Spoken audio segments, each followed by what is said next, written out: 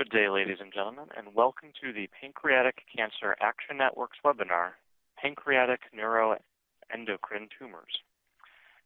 The webinar is scheduled for 60 minutes and includes a presentation followed by a Q&A session. A recording of this webinar will be available on pancan.org under the Educational Events page. Wage Hope represents the rallying cry for the Pancreatic Cancer Action Network. It's their relentless call to action to never surrender in their pursuit to change pancreatic cancer patient outcomes. If you would like more information about the webinar about Wage Hope, please visit pancan.org. The Pancreatic Cancer Action Network would also like to take this opportunity to thank their webinar sponsor, Lilly Oncology. We will be fielding questions throughout the duration of the presentation today, and you may ask an online question at any time by simply entering your question into the Q&A panel and clicking the Send button. Please leave the Send to default as all panelists.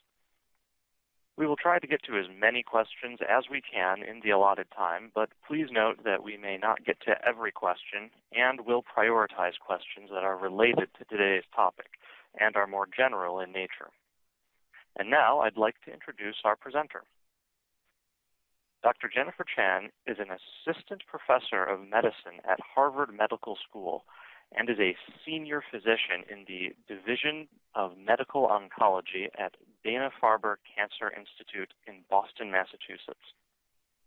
She specializes in the treatment of gastrointestinal cancers and neuroendocrine malignancies.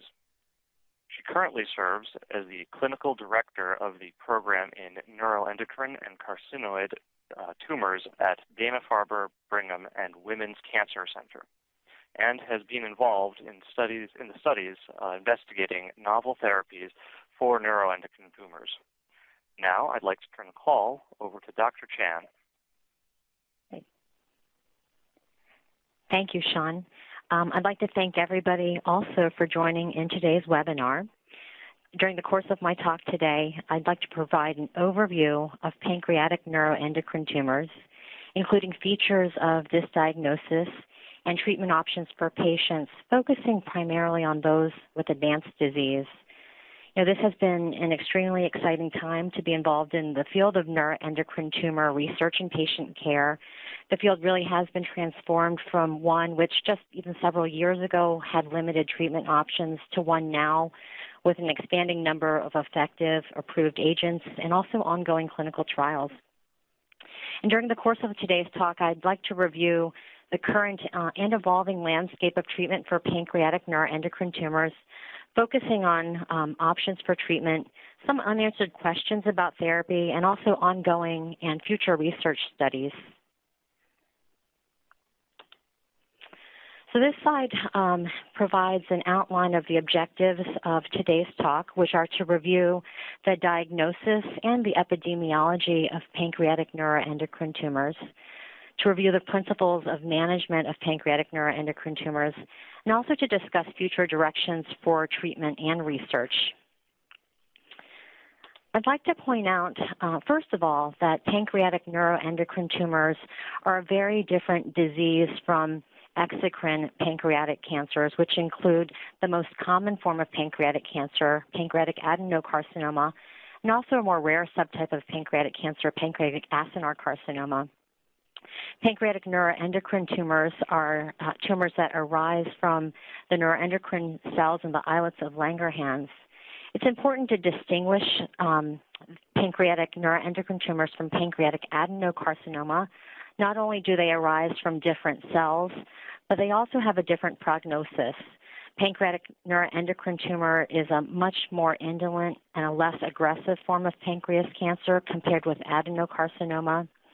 The median survival of advanced pancreatic neuroendocrine tumors is measured on the order of years, whereas for adenocarcinoma with advanced disease, it's measured often on the order of months. Also importantly, it's important to recognize that there are different treatment options for patients with pancreatic neuroendocrine tumor that are distinct from the chemotherapy treatments that are used for adenocarcinoma.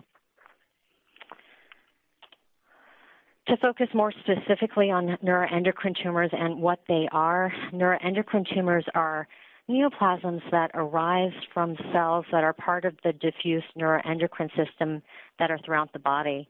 And these types of tumors can arise in multiple organs in the body, including the pancreas. They, compared with other types of cancer, can often pursue a course that's much more indolent compared to other diseases that may start even in the same organ. And they also are characterized by their ability to secrete peptides that may result in characteristic symptoms related to the hormone hypersecretion. It's important also to recognize that symptoms of hormone secretion may not be present in all cases, and in fact, it actually is the minority of patients who have symptoms of hormone hypersecretion from a pancreatic neuroendocrine tumor. Although neuroendocrine tumors have been perceived as being a relatively rare tumor, recent estimates demonstrate that the incidence of neuroendocrine tumors is increasing. And you can see that from this bottom red line that I'm highlighting, showing that over time the incidence of neuroendocrine tumors is increasing.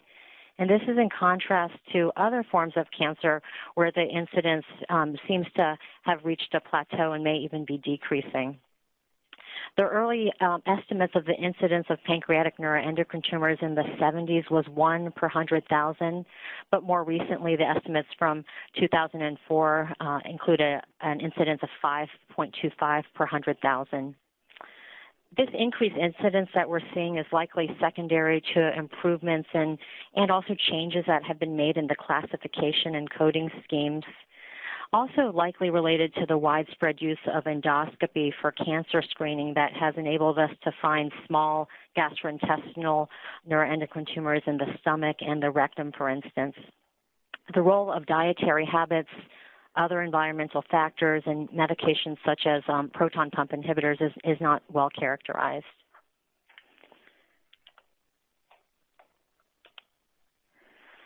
As you can see from the curve that I've highlighted that's in black, the incidence of pancreatic neuroendocrine tumors that has been reported to the SEER cancer registries has also been increasing with time. The incidence of pancreas neuroendocrine tumors at the 2004 time point was 0.32 per 100,000. Higher incidences of pancreatic neuroendocrine tumors have been seen in autopsy series, which suggests that some patients may harbor small asymptomatic pancreatic neuroendocrine tumors. Regarding the stage at the time of diagnosis, over half of patients present with metastatic disease. Most pancreatic cancers, pancreatic neuroendocrine tumors are sporadic, and they aren't necessarily connected to any particular cancer genetic syndromes. However, more rarely, pancreatic neuroendocrine tumors can arise in the context of a genetic syndrome.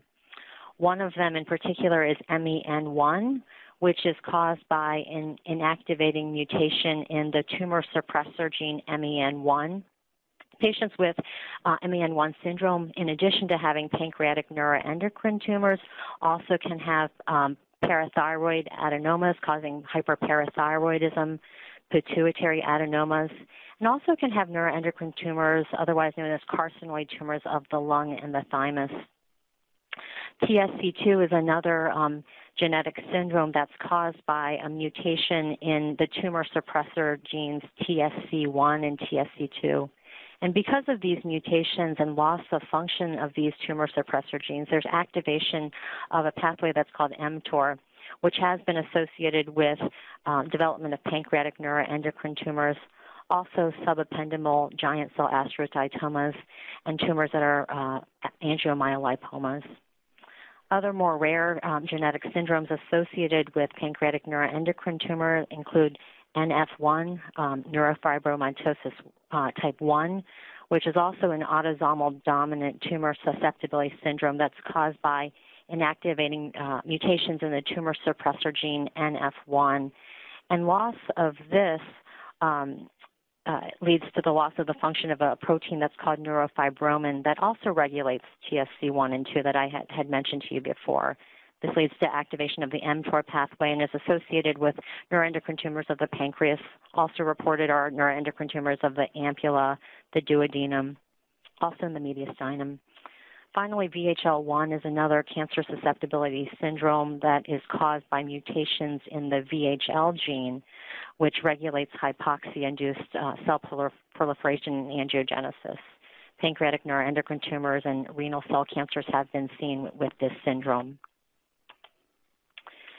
I'd like to also now focus on some of the key features of neuroendocrine tumors that are important to consider for each patient due to the influence on both prognosis as well as our approach to management.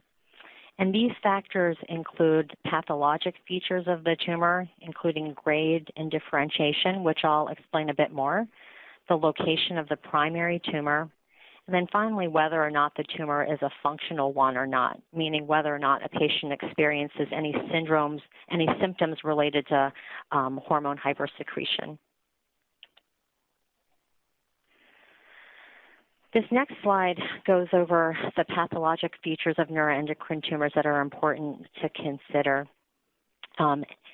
There are various schemes that exist for classifying neuroendocrine tumors according to the features, including differentiation and grade. So differentiation refers to how like or unlike the neuroendocrine tumor appears under the microscope compared to its normal neuroendocrine cell counterpart.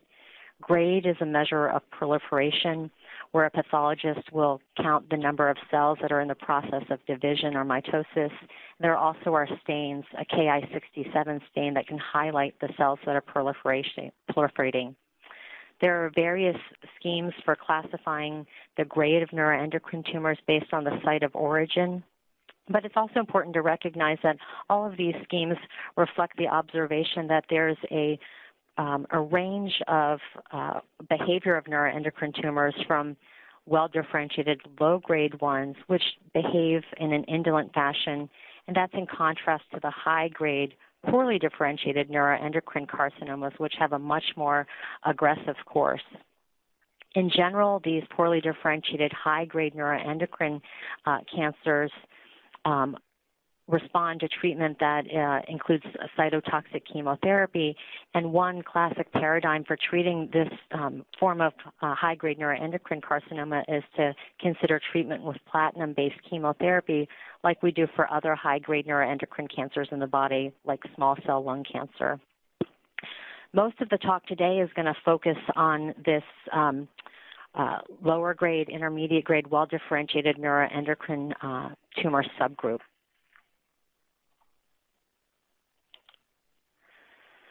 This set of curves is shown here to highlight the importance of grade and its correlation with prognosis.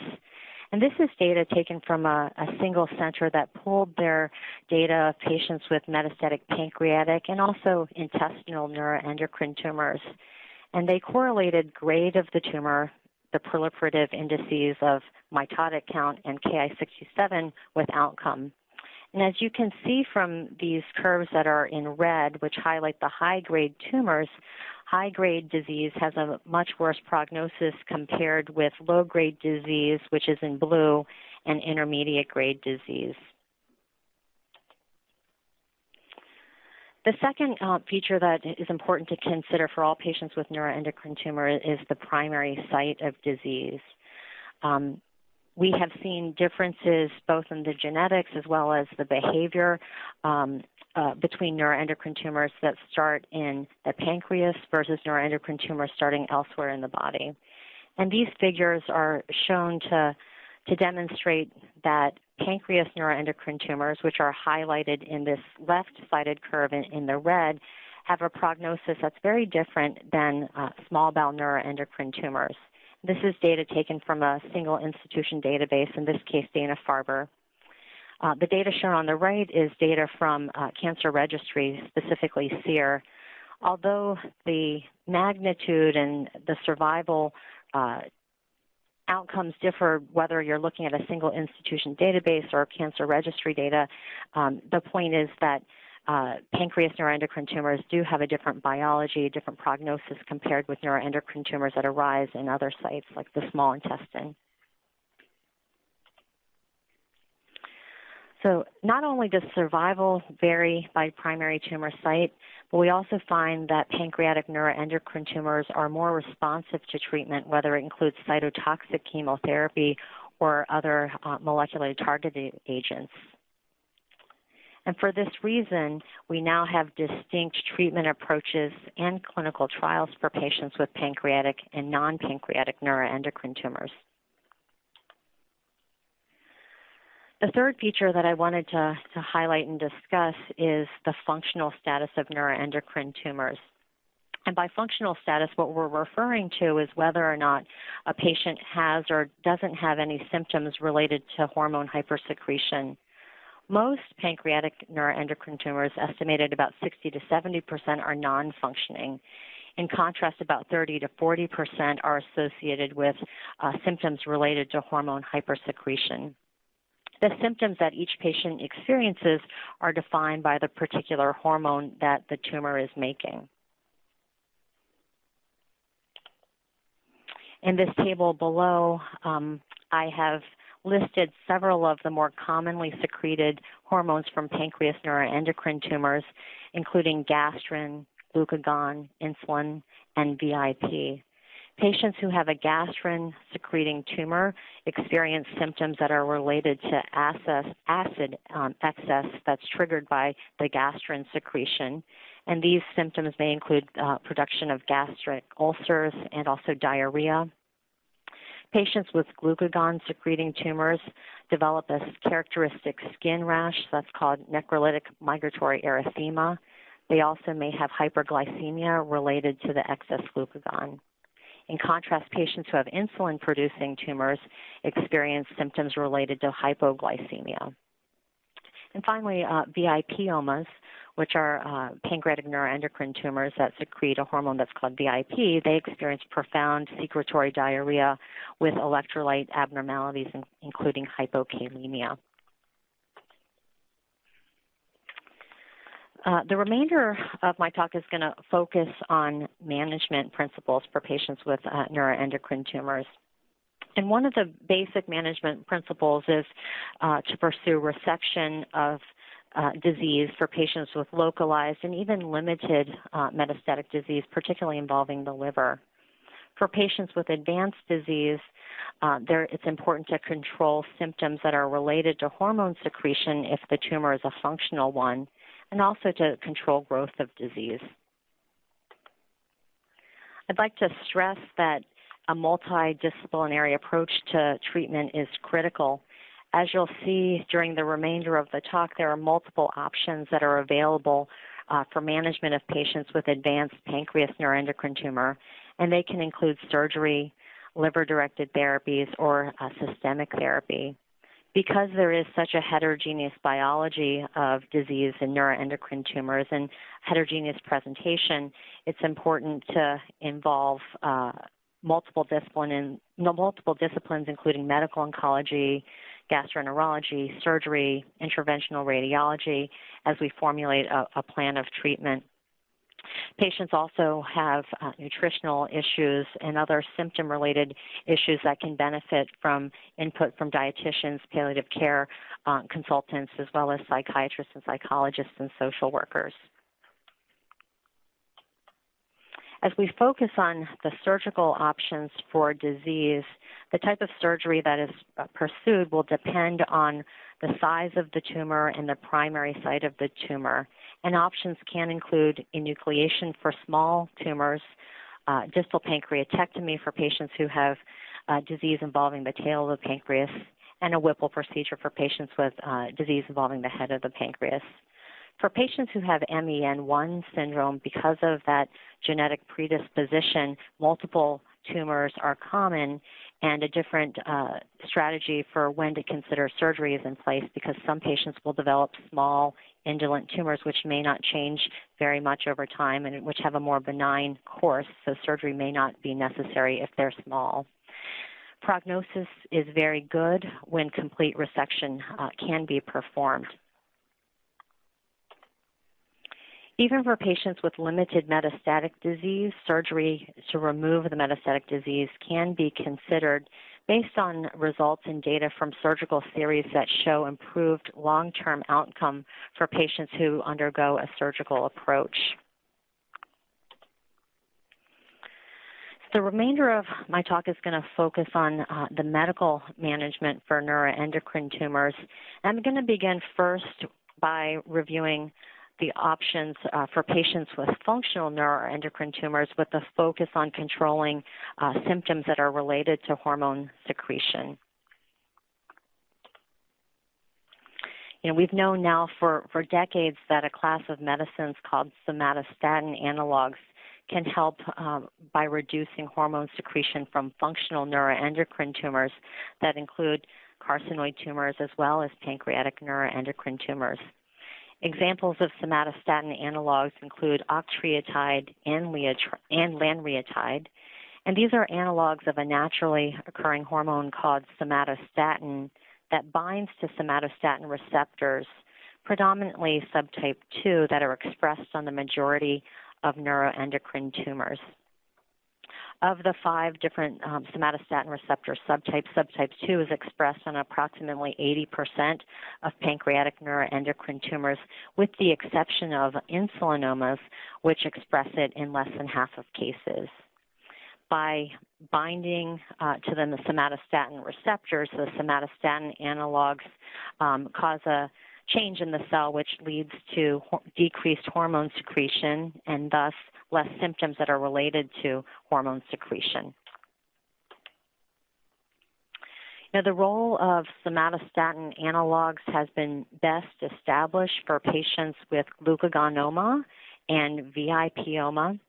In patients with glucagonoma, the reduction in glucagon levels can lead to an improvement in the characteristic rash that I had mentioned to you. In patients with VIPomas, use of somatostatin analogs can lead to a very prompt reduction in the VIP levels and improvement in diarrhea. Although gastrinomas and insulinomas represent the 2 most common types of functional neuroendocrine tumors, the role of somatostatin analogs has been less well established for these 2 types of tumors. In patients with gastrinomas, high-dose proton pump inhibitors can effectively control the high gastrin level mediated gastric acid production, and the high-dose PPI therapy remains a mainstay of treatment in patients with this disease. Somatostatin analogs may also help with reduction in gastrin level, but it's still very important to use PPI therapy to further block acid production. In patients with insulinoma, as I mentioned, only about half of them have tumors that express somatostatin receptors. So in patients who actually don't have overexpression of somatostatin receptors, use of somatostatin analogs may actually in some cases paradoxically worsen hypoglycemia by offsetting the balance between insulin and glucagon production. So if we're using somatostatin analogs in patients with insulinoma, we really have to be cautious and monitor glucose levels closely. Other things that can help with the hypoglycemia in patients with insulinoma include dietary modification with higher carbohydrate intake, use of a medicine called diazoxide, which blocks insulin secretion, and then also everolimus, which is an mTOR inhibitor that I'll talk about in more detail in just a bit. I'm going to switch now to talking rather than about options to control hormone secretion from functional neuroendocrine tumors to options to controlling the actual growth of disease. And this is the same slide that you had seen earlier, which if you look at the bottom half, focuses on the treatment options for patients with non-functional neuroendocrine tumors. And the goal of therapy in patients with advanced non-functional neuroendocrine tumors is to slow disease progression and also to improve survival. There are multiple systemic options to consider, including somatostatin analogs, everolimus, sunitinib, chemotherapy. I think it's also important to recognize that in some patients with advanced disease that can't be removed by surgery, the disease may be very indolent. And for these patients, even though there is disease, if it's indolent, treatment may not necessarily need to start right away. And there may be some patients who are appropriate for observation, and these include patients who have low volume disease and no symptoms related to disease. The other treatment strategy, in addition to the systemic approaches that I've outlined and will explain in more detail, is to consider regional therapy, particularly in patients with liver-predominant disease. As I mentioned to you, hepatic resection can be considered for patients who have limited hepatic metastases. In other patients who are not candidates for surgery because of the extent of disease, another approach involving interventional radiology with hepatic artery embolization can be considered as a way to directly target tumor in the liver. But I'd like to spend most of the time now talking about the systemic options for control of disease. And I'm going to start first again with somatostatin analogs. As I mentioned to you, somatostatin analogs have been a mainstay in managing symptoms of carcinoid syndrome and other symptoms of hormone excess in patients with functional pancreatic neuroendocrine tumors. But what we have seen is that in addition to reducing hormone secretion, somatostatin analogs, including octreotide and lanreotide, can slow the growth of neuroendocrine tumors. So we now routinely use somatostatin analogs to control growth, not just to help with a carcinoid syndrome or a functional neuroendocrine tumor. And these are the results of the trials that I had mentioned to you that have shown the ability of somatostatin analogs to slow disease progression. The first study, which is on the left side of the screen, was the PROMID study. In this study, patients with mid-gut neuroendocrine tumors, and these are small intestinal neuroendocrine tumors, were randomized to receive octreotide or placebo. And this involved 85 patients with low-grade disease. And as you can see, patients receiving octreotide had a longer time to progression compared to patients receiving placebo. A second study, a more recent study, the Clarinet study, examined the efficacy of the somatostatin analog lanreotide. This study included a broader patient population that included not just mid-gut neuroendocrine tumors, but also patients with pancreatic neuroendocrine tumor, hindgut, in other words, rectal neuroendocrine tumors, and then patients who had a neuroendocrine tumor of unknown primary. This study included patients with both grade 1 and grade 2 disease. Patients were randomized to receive either lanreotide or placebo, and the primary endpoint of this study was progression-free survival. And as you can see, the results of this study demonstrated an improved progression-free survival with lanreotide compared with placebo. The median progression-free survival in the lanreotide group was not reached, which was in comparison to 18 months in the placebo group. Because somatostatin analogs are so well tolerated, they've become a first-line treatment option for many patients with advanced neuroendocrine tumors. It's important to recognize that even though they are well tolerated, they can have side effects, and they're listed on this slide. The somatostatin analogs can alter the balance between the counter-regulatory hormones insulin and glucagon, and then lead to glucose regulation disorders, including hypoglycemia or hyperglycemia, that need to periodically be monitored for. Octreotide and lanreotide can also suppress secretion of thyroid-stimulating hormone, which can result in hypothyroidism, so this also needs to be periodically monitored. Cardiovascular disorders, including bradycardia, have been seen, as has vitamin B12 deficiency. One other issue that patients who are on long-term treatment with a somatostatin analog may experience is gallbladder disease. Because the somatostatin analogs can alter the contractility of gallbladder and also decrease bile secretion, some patients may develop cholelithiasis or gallbladder sludge. So I'll turn next to another option for patients with advanced pancreatic neuroendocrine tumors, and this is a chemotherapy So streptozocin is a cytotoxic chemotherapy agent that is an alkylating agent.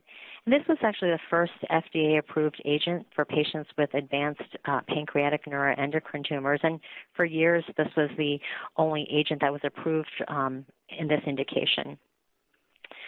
The approval was based on older studies like the one that I'm showing in this slide, showing the activity of a combination of streptozocin with doxorubicin.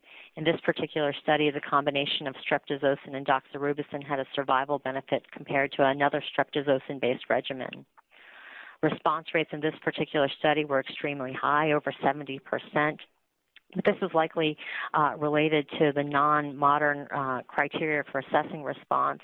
More recent response rates with streptozocin-based therapy have reported response rates on the range of 30 to 40%. It's important to note that even though streptozocin-based therapy is active for patients with pancreatic neuroendocrine tumor, the more widespread use of it has been limited by its side effect profile, as well as a more cumbersome schedule of intravenous chemotherapy treatment.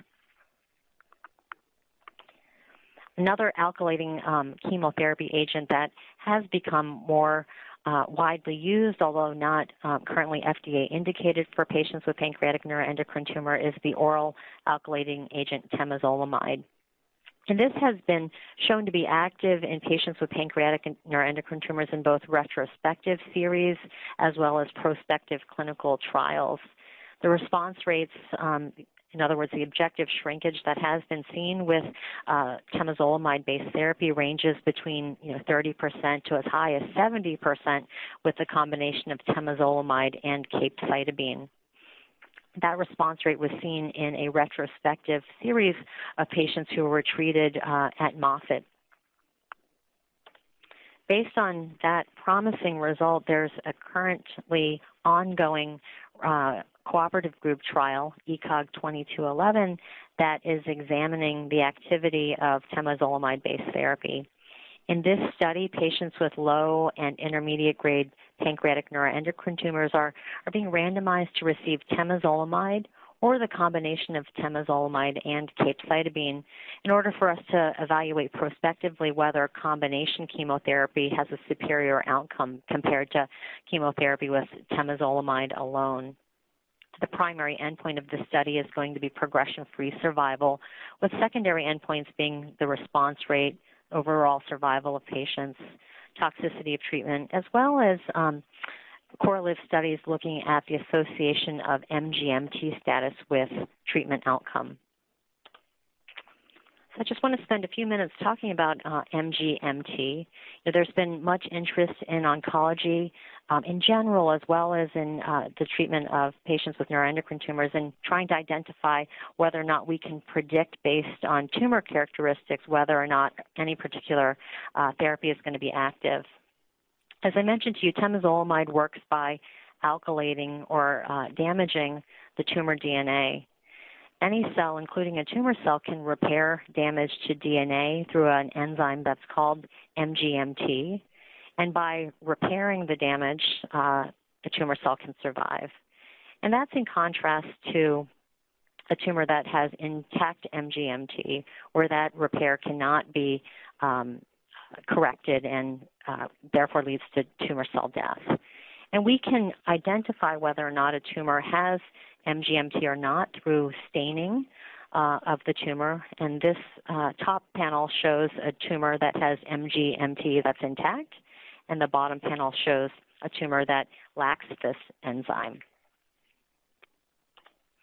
In the study that was done here at Dana-Farber, we found that patients that lacked the enzyme had a different outcome compared to tumors that had the MGMT enzyme intact. With deficient MGMT, there was a response rate of 80%, 4 out of 5 patients, with longer progression-free survival compared to tumors that had that enzyme intact. And other groups have seen similar findings, that patients with patients who have tumors that are deficient in MGMT have improved outcomes to patients with tumors that have MGMT intact. So it's important to recognize that the number of patients that were studied in these retrospective studies has been small, and the ongoing ECOG study will, in a larger way and in a prospective way, better evaluate the role of MGMT in predicting response to temozolomide-based therapy. I want to turn now, rather than to cytotoxic chemotherapy, to the role of targeted therapy for patients with neuroendocrine tumors. As many people know, targeted therapy is a way to treat cancer by blocking growth factor receptors, or the signals that are in the cell that become activated and stimulate cell growth. Activation of the mTOR pathway has been implicated in the proliferation of neuroendocrine tumor. One way is through activation by IGF-1. Another way of activation of the mTOR pathway is through downregulation of these tumor suppressor genes that I mentioned earlier to you, TSC2, and another one called P10 that can lead to activation of mTOR in patients with pancreatic neuroendocrine tumor. One way to block this pathway is through use of everolimus.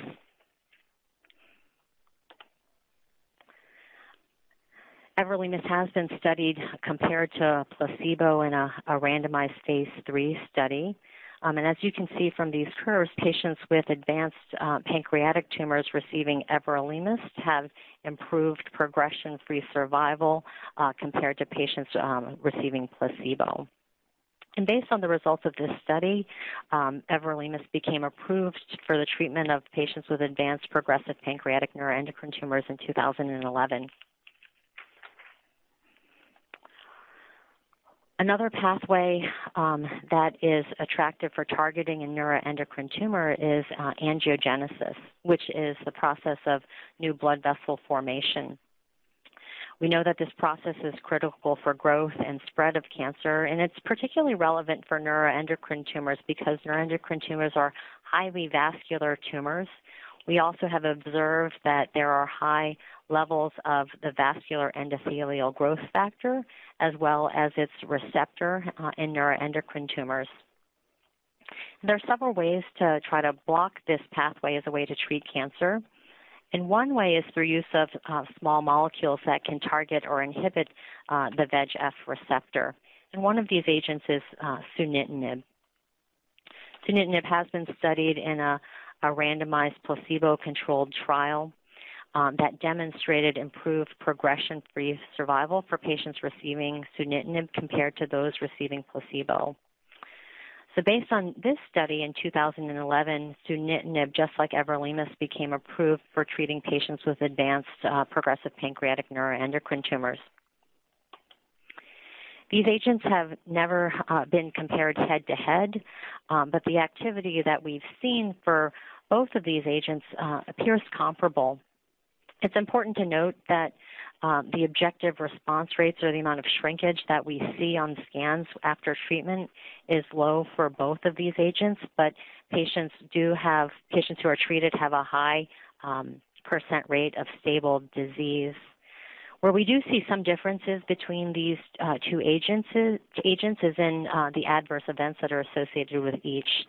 Sunitinib, because it does affect angiogenesis, is more likely to be associated with cardiovascular side effects like hypertension, also hand-foot syndrome.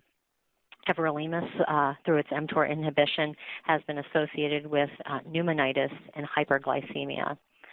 So while we may not know that one treatment is necessarily superior to another, a patient's comorbidities may ultimately help decide which agent to choose first. There are also other ways to inhibit angiogenesis, and several agents have also been studied in patients with neuroendocrine tumor, and they include other tyrosine kinase inhibitors that inhibit the vascular endothelial growth factor, including sorafenib and pazopanib. There are ongoing studies looking at cabozantinib. Another way to target the VEGF pathway is through use of antibodies that can target the vascular endothelial growth factor, and these include antibodies like bevacizumab and aflibercept. Ramucirumab is another angiogenesis inhibitor that's an antibody against the VEGF receptor, and there are proposed studies for evaluating this agent in neuroendocrine tumors as well. In addition to blocking single pathway, there has also been interest in combining agents with the rationale that combining two agents may lead to additive effects or synergistic effects. Studies have been done looking at blocking both the VEGF pathway and also the mTOR pathway together. One particular study that was reported at this year's ASCO was the results of a randomized phase 2 study that was conducted in a cooperative group setting. This was CLGB 80701. In this randomized phase 2 study, patients with advanced pancreatic cancers that were progressing were randomized to receive everolimus with octreotide or everolimus with bevacizumab and octreotide. The primary endpoint of this study was progression-free survival. And the results were very interesting. The results demonstrated that patients receiving the combination therapy had a higher response rate compared to single-agent therapy with everolimus alone. Median progression-free survival was the primary endpoint, and the study did meet its predefined statistical endpoint in showing improved progression-free survival of the combination therapy compared to everolimus alone. It's important to notice, though, that with the increased activity, there was also a higher incidence of grade 3 to 4 adverse events in the combination therapy arm. Many of these adverse events included hypertension and hyperglycemia, which could be medically managed. It's important to recognize that we do need future studies to quantify the benefits of combination therapy, and importantly, in which patients and in which setting. This is particularly important as we recognize the importance of balancing efficacy with toxicity and quality of life for a disease that people can live a long time with. I'm going to close with a few words about peptide receptor radionuclide therapy. This is another form of therapy that takes advantage of the somatostatin receptors that are present on many neuroendocrine tumors. And peptide receptor radionuclide therapy consists of a radio-labeled somatostatin analog. There's a somatostatin analog that is conjugated with radionuclides that include indium-111, Y90, and more recently studies looking at lutetium-177. By administering this treatment, tumoricidal doses of radiation can be delivered to somatostatin receptor-positive tumors. This type of therapy has been available in primarily Europe for many years, and studies have been done that have summarized their experience. And as you can see, the objective response rates in patients with gastrointestinal and pancreatic neuroendocrine tumors treated with various forms of PRRT have been high and on the range of up to 30%. Some studies have also reported that patients who were symptomatic at baseline when treated with PRRT had a durable improvement in their symptoms. Some of the adverse events that can be associated with PRRT include GI symptoms, which consist of nausea, vomiting, diarrhea, some abdominal pain, fatigue, and anorexia. The more rare but serious adverse events that are monitored for include hematologic toxicity and rarely cases of MDS and AML, kidney failure, or renal failure. This past year, the results of a randomized phase 3 study examining PRRT with lutetium-177 dotatate versus high-dose octreotide in patients with progressive somatostatin receptor-positive midgut carcinoid tumors was reported. In this study, patients with disease that was growing on standard doses of octreotide were randomized to receive either PRRT with lutetium-177 dotatate every 8 weeks for 4 cycles along with octreotide or high-dose octreotide. The primary endpoint was progression-free survival. And as you can see from these Kaplan-Meier curves, the patients who received PRRT had improved progression-free survival compared to those receiving octreotide LAR. The median progression-free survival for patients receiving lutetium-178 dotatate was not reached, compared to 8.4 months in those receiving high-dose octreotide LAR. An interim analysis of overall survival also favored the PRRT arm. Long-term follow-up of these patients for both survival and adverse events is anticipated. We also hope that prospective studies evaluating PRRT in patients with pancreatic neuroendocrine tumor can also shed some light on the activity of PRRT in patients with not just midgut neuroendocrine tumors, but pancreatic neuroendocrine tumors. For just a couple of minutes, I want to talk about high-grade neuroendocrine carcinomas. Everything that I've mentioned so far has primarily referred to options for patients with low and intermediate grade disease. Patients with high-grade neuroendocrine carcinomas are typically treated with platinum-based chemotherapy. We have, however, seen from retrospective studies that the proliferation index that is seen in a biopsy may predict whether or not a patient may be sensitive to platinum-based chemotherapy. Higher proliferation indices of greater than 55% may predict sensitivity, whereas lower indices may predict a lack of sensitivity. We also don't know the role of targeted therapies in patients with high-grade neuroendocrine carcinomas. Some patients with high-grade neuroendocrine carcinomas may be sensitive to temozolomide-based chemotherapy, which I have mentioned to you as being active in patients with low and intermediate grade disease. One study that has recently activated is an ECOG-ACRIN study, ECOG-ACRIN 2142, and this is a randomized phase 2 study of cisplatin and etoposide versus temozolomide and capecitabine for patients with high-grade neuroendocrine carcinomas of the GI tract and the pancreas. So the results of this study will shed some light on the optimal chemotherapy options for patients with high-grade disease. So I'll close. I think I skipped a few slides, but I was going to close with a set of slides that just reviewed in general the landscape for patients with pancreatic neuroendocrine tumors and some of the unanswered questions, including what is the best first line of therapy, sequence of therapy, and roles of combination therapy.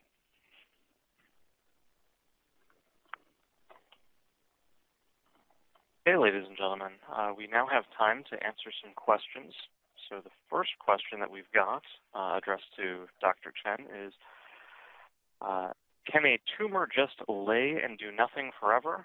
Mine has been dormant for at least 3 years, but being monitored. Yeah, we do see patients who have very indolent disease. When a patient is first diagnosed with disease, it's hard to predict what the course will be. We can sometimes, just based on a biopsy, seeing low-grade disease, predict that it will be an indolent course. But I do, in my own practice, have patients who I have been following for years who have disease that hasn't changed. And it really does speak to the indolent nature of the disease. Okay, we have another one here that says, my husband has MEN1. Should we have our kids tested? I think if your husband has MEN1 and he's himself undergone genetic testing to confirm that, it is recommended that first-degree relatives also be tested as well. Okay. The next one I've got here is, if time permits, a discussion of best methods of follow-ups for patients who had a resection. What blood work and scans and how often, and is gallium scan coming to the U.S.? So that's a very good question. There are not standardized guidelines about the follow-up, and I think I often will individualize it based on a patient's risk. How large was the tumor after surgery? Were there lymph nodes involved? I, in general, for patients who do have a risk of recurrence, will get scans somewhere on the order of every 6 to 12 months. The role of markers in the surveillance of patients after surgery is somewhat controversial. Markers like chromogranin can be assessed. It's important to recognize that, if you're doing these markers, ones like chromogranin, there are some some medicines, for instance, proton pump inhibitors that do need to be stopped in order to interpret the results. Regarding gallium-68 scans, they should, we hope, be coming to the United States soon. We have, what is the Ki-67 that was shown a couple of times? So Ki-67, it was on one of the earlier slides. So Ki-67 is a proliferation marker. It's a stain that pathologists will now routinely apply to a biopsy or a resection specimen to highlight the cells that are proliferating. And there are grading criteria for characterizing a tumor as high grade, low grade, intermediate grade based on what that actual stain result is. So in general, 0 to 2% is low grade, 2 or more to 20 is intermediate grade, and greater than 20 is high grade. Are there certain therapies or treatments that will preclude a patient from having PRRT or vice versa?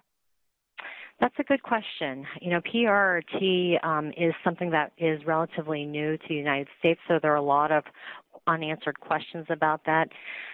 One of the hepatic artery embolization techniques can involve yttrium-90, so there has been some question and concern raised about whether or not if somebody's had Y90 hepatic artery embolization, whether that's going to be a limiting factor for PRRT. The real answer right now is that we don't know, but there have been some questions that have been asked about it. Okay, thank you. Now, you did not mention sandostatin. Where does this fit into the treatment options, and have alternatives to this drug been developed? So sandostatin is octreotide, and that's one of the somatostatin analogs that I had mentioned to you. I had referred to these agents by their medical names rather than trade names. But octreotide long-acting release is sandostatin long-acting release, which many patients are on. The alternatives would be, some of the other treatments that I had mentioned to you. So if the patient has been on a somatostatin analog like octreotide and their cancer is growing, we can consider other targeted agents or chemotherapy or clinical trials. Thank you. Now, is there a difference in the length of survival for non-functioning tumors as opposed to functioning tumors?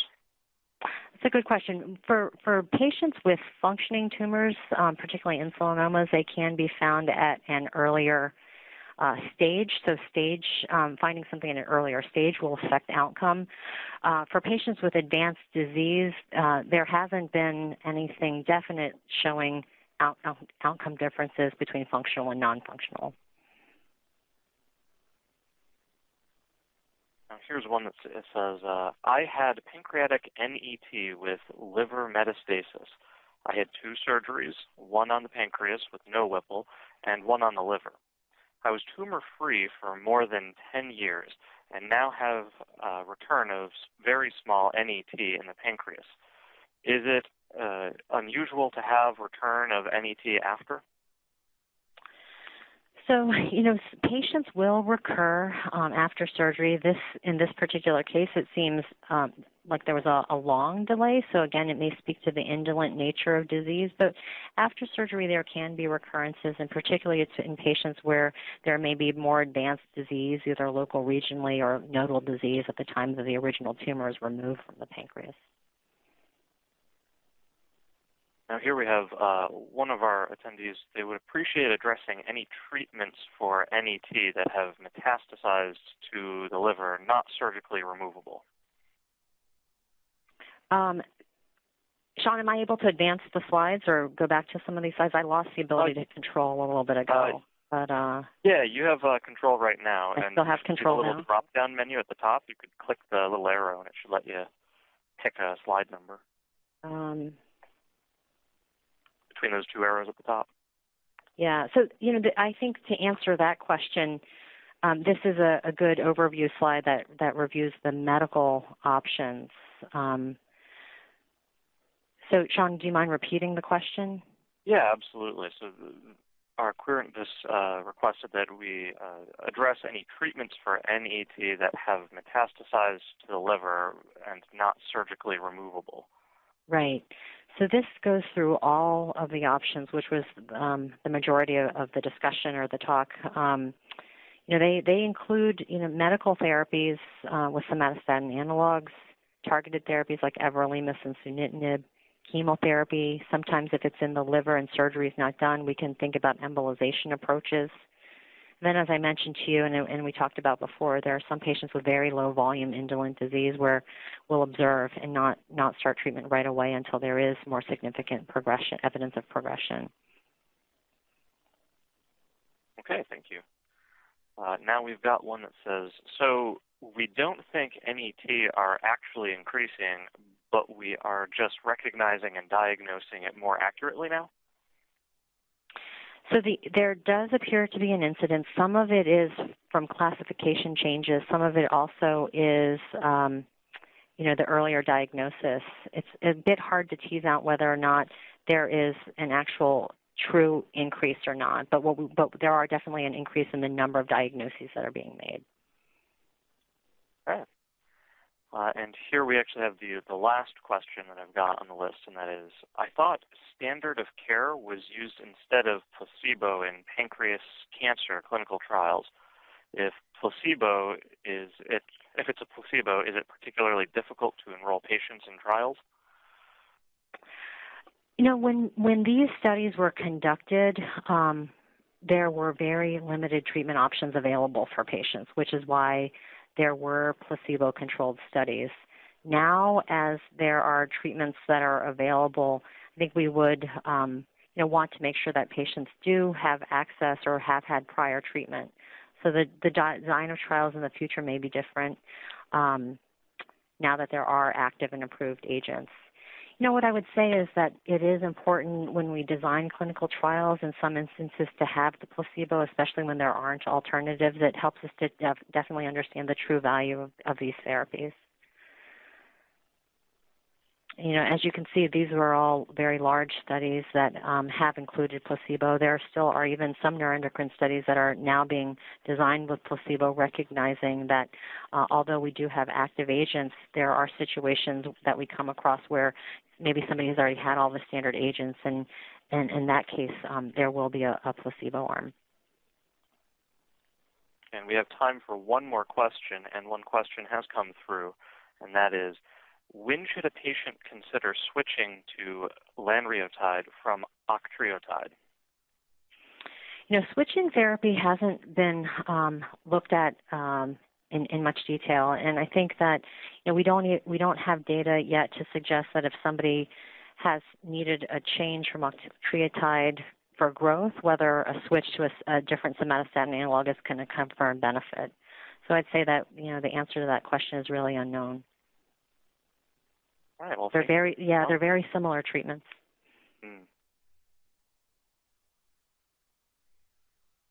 Okay. Well, again, thank you very much for your presentation today. The Pancreatic Cancer Action Network would also like to extend their thank you to Dr. Chan for her presentation. The PowerPoint slides and the recording of this webinar will be available at pancan.org under the Educational Events page. There may be a delay of several days before the information is posted, so your patience is appreciated.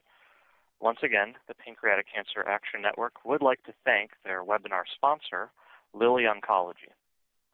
The survey will pop up once you leave today's session, so please take a moment to share your feedback.